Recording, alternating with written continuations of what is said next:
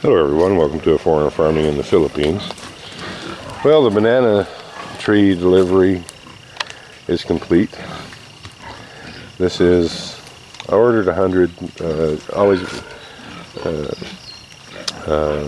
Lito's son is the one that procures these for us, and he always brings 10 or 12, 15 extra. And so there's like 115 or so here. The price is 20 pesos each for these. So we're going to get these in the ground, and the Consi's not here today. I think she's doing other things. So when she comes back, hopefully tomorrow, we'll start getting these in the ground. May pull one guy off the piggery crew to help her with the digging, because Consi is a dynamo, but and not to sound sexist, but she is a woman, and even though she's used to doing manual work her whole life, she's not a young woman anymore. And I'm just more comfortable with her not having to use a pick and a shovel at her age, when there are young, able-bodied men around who could do it for her. So hopefully tomorrow we can start getting these in the ground. We've got another row here that was planted. There's a couple breaks here right next to the piggery. Like one could go there, one could go there. There's like room for 4 more right here. I'd like to complete this row. So we'll put some more banana trees in here. We're going to do a bit of cleaning around the chicken pen, because it's getting a bit grown up on this side of the fence. And we're going to go through and replace whatever did not survive this long drought that we had. And then we're going to count up and see what we've got left. And I'll stick my head together with Maricel, and we'll figure out exactly where we're going to put the remaining.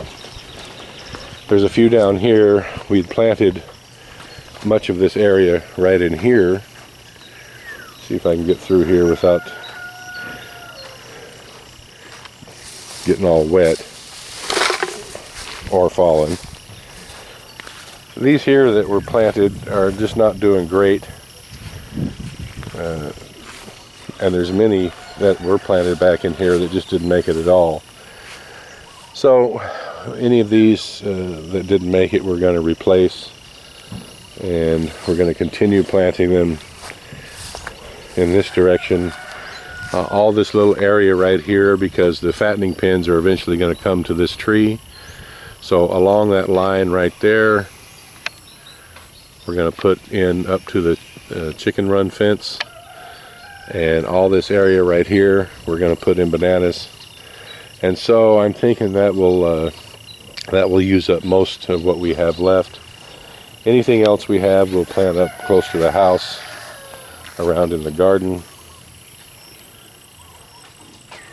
And then when we get all that done, all this vegetation that you can see on the other side of the rice field, but on this side of the plateau, we're going to clear that out and start planting bananas and coffee trees all around that perimeter there, all the way up to the access road.